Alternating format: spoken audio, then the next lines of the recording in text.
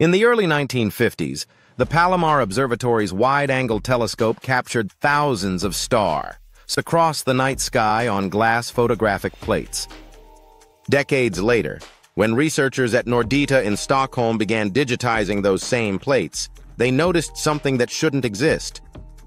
Tiny flashes of light, single brilliant points that appeared in one exposure and vanished completely in the next.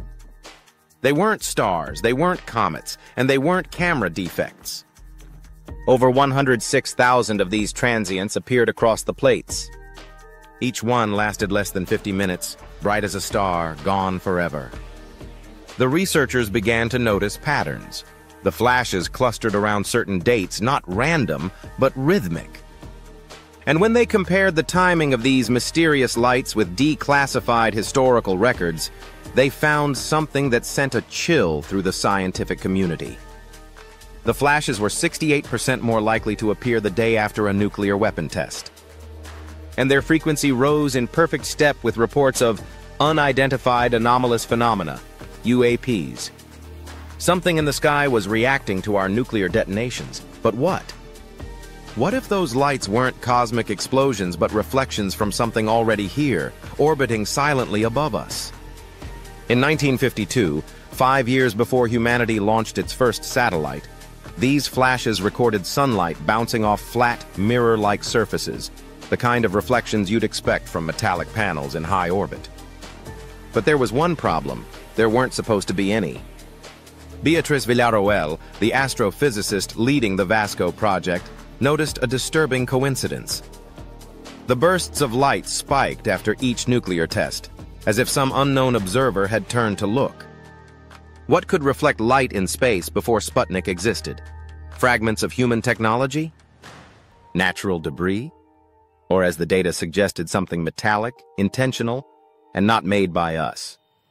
To find out, the team went back through history, every night between November 1949 and April 1957, over 2,718 days of sky exposures.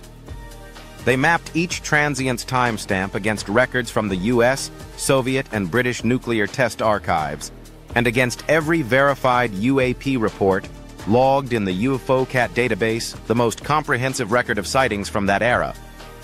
Patterns emerged like constellations drawn in data. Whenever nuclear fire lit the Earth, the heavens flickered back. Transients were 45% more likely within 1 day of a nuclear test. The peak correlation 1 day after a test was unmistakable. The probability that this pattern occurred by chance? Less than 1%. And the link with UAPs was even stranger. For every additional UAP reported worldwide on a given date, the total number of transients in the sky increased by 8.5%. When both nuclear tests and UAP reports coincided, the effect was additive. The number of unexplained lights more than doubled. The data didn't whisper, it shouted. Something up there was reacting to what we were doing down here. If these flashes were fallout particles glowing in the upper atmosphere, they should have appeared on the same day as the detonations, not after. If they were contamination on the plates, they'd show foggy smears, not clean star-like dots. And if they were cosmic rays, their distribution would be random, not synchronized with nuclear detonations or UAP waves. Yet the data held. Only 1 day mattered, the day after. Almost as if something took 24 hours to respond, to observe, or to reflect back. Then another anomaly. By March 17, 1956, the flashes suddenly stopped. Even though 38 more above-ground tests followed in the next year, no further transients were recorded. At nearly the same time, global reports of UAPs near nuclear facilities plummeted. It was as if whatever had been watching had simply left. For Beatriz Villarroel and her team, this discovery wasn't born in a high-tech lab, but in dust, glass, and forgotten archives. They worked through century-old plates, each fragile as history itself, restoring them pixel by pixel. Most astronomers had dismissed the bright dots as scratches or dust specks. But Villarroel looked closer, comparing hundreds of plates, frame by frame. The points moved like nothing natural, too sharp, too brief, too intentional. Each one became a whisper from a silent sky, captured decades before satellites, drones, or Starlink constellations. When she presented her findings, the connection between these ancient flashes, UAP sightings, and nuclear detonations, the reaction was electric. Suddenly, the world's headlines turned toward the 1950s again. Not for Cold War secrets, but for the possibility that the cosmos had answered our most violent act. So what were these lights, really? One hypothesis: an atmospheric phenomenon triggered by radiation, a kind of long-lived Cherenkov-like glow persisting for hours. But that theory breaks under scrutiny. The transients appeared as perfect points, not streaks, meaning the light source wasn't in the air, but in orbit. Another idea: nuclear debris ejected into the upper atmosphere, yet fallout dust would scatter light diffusely, not mirror it. That leaves a third, far stranger option.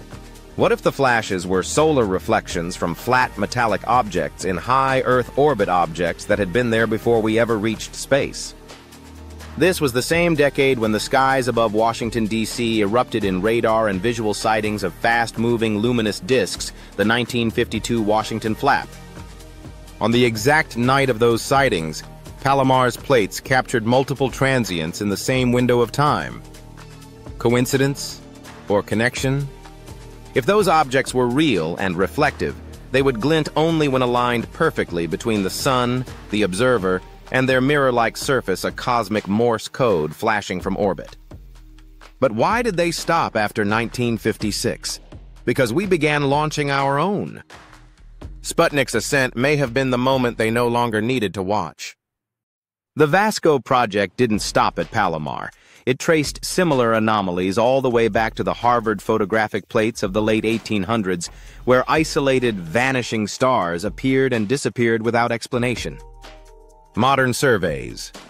Pan-STARRS, Gaia, and the Zwicky Transient Facility still record unexplained glints every year, most dismissed as software artifacts or debris.